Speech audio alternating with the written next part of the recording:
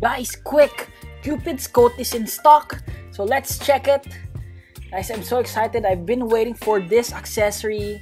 There you go, 750 hearts already. We're able to watch my guide on how to get lots of hearts easily, just like a hacker. If not, guys, check my channel. There you go, so let's check it out. Accessory, there you go, Cupid's coat. Oh, legendary one, nice. Okay. Oh guys, it looks cool. But how about the stats? Oh, guys, even though this accessory looks really cool, if the stats are not that good, I won't be using it. So let's check it out.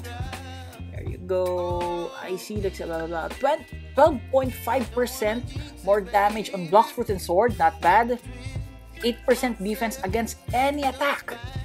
Plus 400 energy and 600 health. So guys, what do you think? Is it worth it? For me, this is worth it. Why? Because this is a limited item and I suggest you buy it now, okay? So that's it for this short clip. Again guys, see you in my next video. Tomorrow I will be posting a noob to pro using the rework love fruit. Bye bye!